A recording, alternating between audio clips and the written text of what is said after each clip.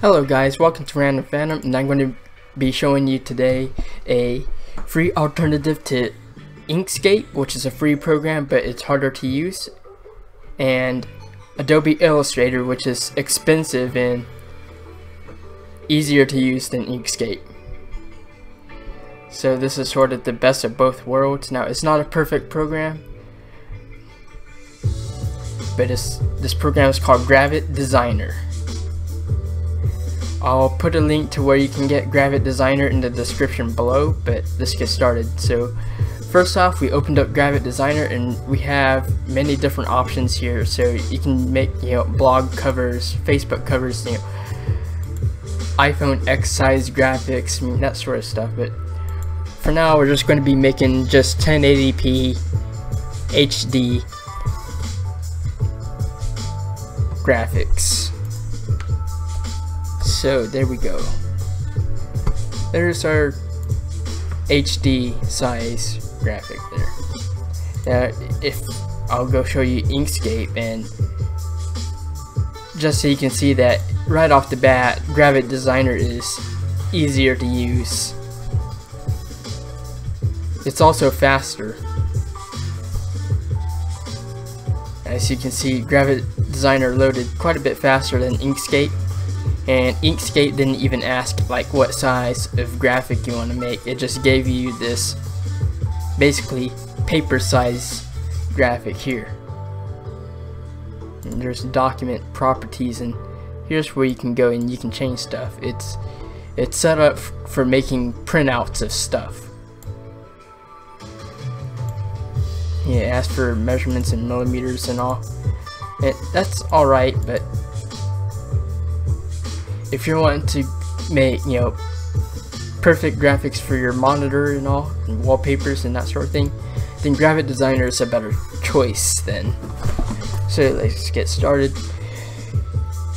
Another thing, you notice we have an X. This program has tabs, so like if you want, you can open up another graphic. So here is the thumbnail for this video. Now, as you notice, there's no text there. This program does have a few bugs, but that's okay. And if the text doesn't appear, then just close and reopen the project.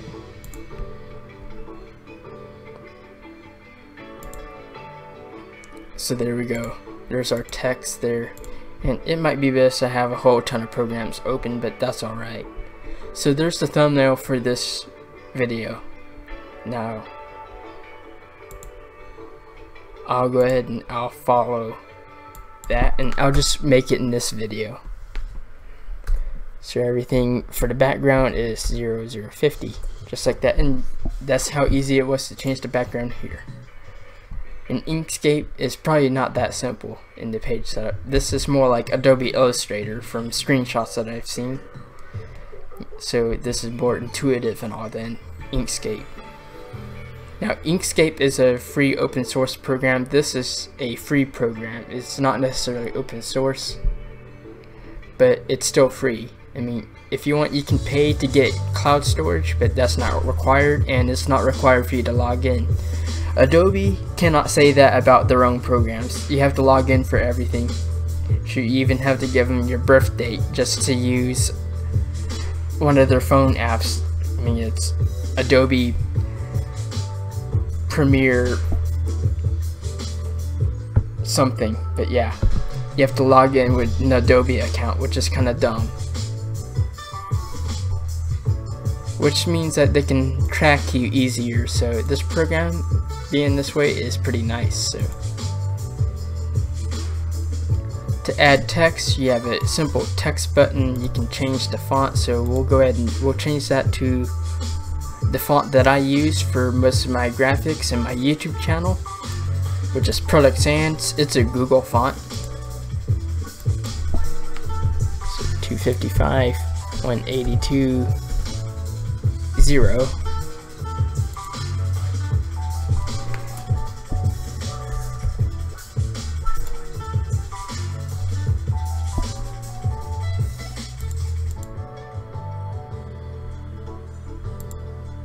and we'll make this font bigger as well. We'll make it 72.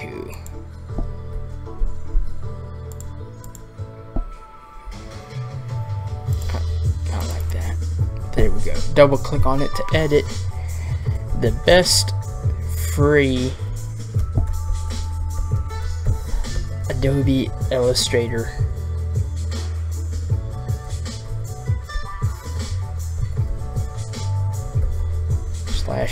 Inkscape alternative. Of course, right now it's not perfectly centered, it's slightly off. You want to center it, there you go. You want to put it in the exact middle, you just click another button, it's just like that. It's pretty easy. You can also move that text by using the arrow keys. So if you want to move it up, you can do that. But for now, we'll just move it just like this. And as you can see, there's guidelines to help you make it perfectly centered.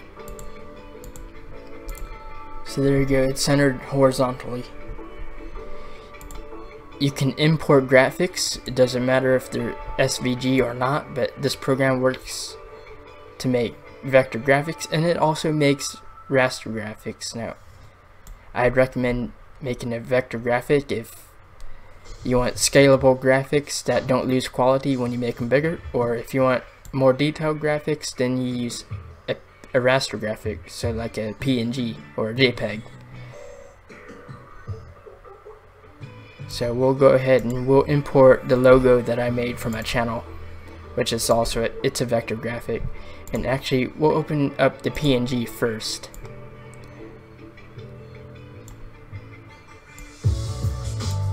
And as you can see, when we stretch that, it got slightly blurrier. So that's that. That's a raster graphic. Now we'll place the vector graphic version. Drag it down here to this corner and stretch it out. And as you can see, it didn't lose quality. It all stayed pretty much the same size. Now we'll go ahead and we'll put that in the bottom right hand corner just like I normally do.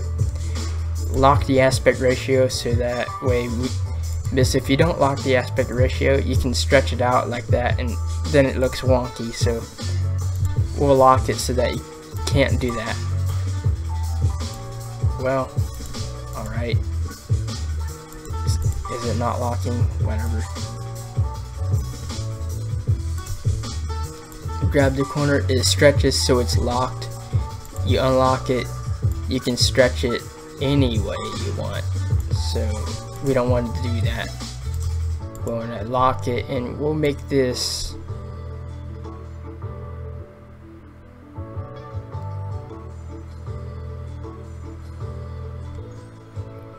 (350 pixels). So there you go. Right there in the bottom right hand corner, there's that. Now, since this is a quick show off, I won't be going in depth, but as you can see, this program is pretty easy to work with to make graphics. I can export this as a SVG and it will scale well, or I can export it as a PNG and it doesn't scale well, but you can have maybe more detail in color. So this with vector graphics, it's math-based graphics, so they're drawing equations basically in lines, and with raster graphics, it's data for every single pixel, so all those pixels can be different colors, and that's how you get more detail in raster graphics. With vector graphics, since it's drawing math equations, obviously it's going to be more difficult to have detail because you have more equations and stuff. But yeah, that's basically how vector graphics work. We can go ahead and we can import the logo for this program. Go ahead, go to my pictures and stuff. There we go. We'll make that 512 pixels and we'll make that perfectly centered. So working in this program, you get the center buttons and all, versus with programs like Paint.net, you don't have those buttons. So if we draw like a simple circle, or actually we'll just draw a rectangle. A rectangle, not select it. No, not like that. Draw a filled shape. There's our rectangle. If you want to center it, well, as you can see, we don't have the option to center it. I mean, this program, it's more for different stuff. It's more like a painting program. I mean, it is literally called Paint.net, so it's more that sort of thing. You can edit pictures in it and all too. It's got effects and stuff you can have. So if you want to add like a vignette effect, you can do that in here. Versus with Gravit Designer, it don't have those effects. It's more for drawing perfectly shaped stuff. So this is more for making logos and stuff like this.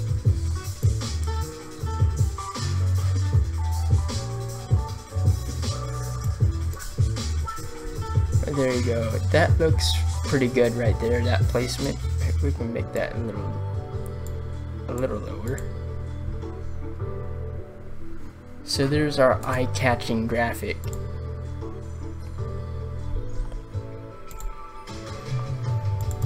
It saves in a .gv design. That's easy to edit and all. It's made for this program. We'll go to our thumbnails, to where I save that, and we'll go ahead and we'll overwrite our other one. Yes, we want to replace it. There it is. We got our nice thumbnail already made. You can of course export as a SVG, which is scalable. You can even make a PDF out of it. But for now, we'll do this. Save, replace that. There you go. There's our thumbnail that we made for this video.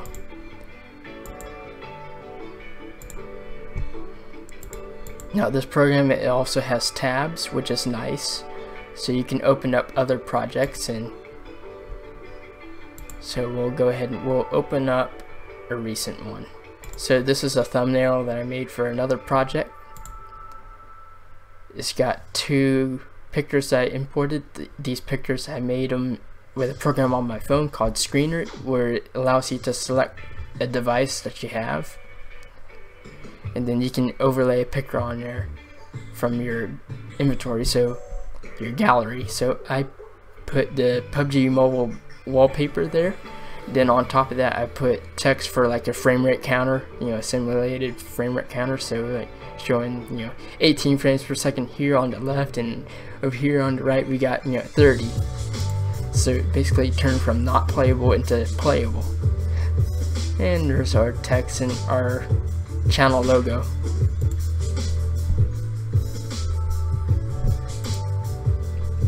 Yeah, this isn't super consistent, but yeah, whatever. Looks fine. You can also move logos precisely by using the arrow keys. You can drag them around, and there's guidelines for it. So if you want to have it, the top of it centered in the middle of this image, you can do that. And that looks weird, so we're not going to do that. We'll put it back here.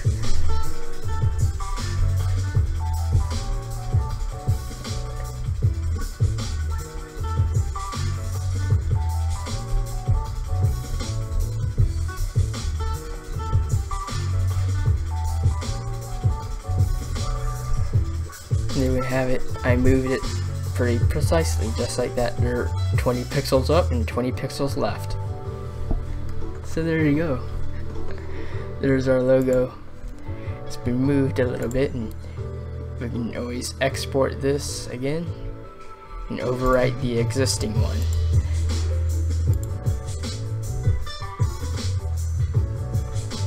you can zoom in a whole lot with this program too, which is pretty neat. Or you can have it fit all, but yeah. So thanks for watching this video. If you like this video, be sure to hit the like button. If you dislike it, well, you know where that button is, but you'd be really cool not to hit it. And subscribe, hit the notification bell, and there's multiple ways you can help support my channel and help it grow and become better and higher quality. So if you want to do that, you can donate to me by PayPal. I'll put a link for that. You can donate to me by Patreon. I'll put a link for that as well. And you can also buy merch from my Spreadshirt shop. And currently I'm also doing a challenge. It's the 5 to 500 challenge. I'll put a link to that video in the description below. And thanks for watching. Be sure to like and subscribe, and peace.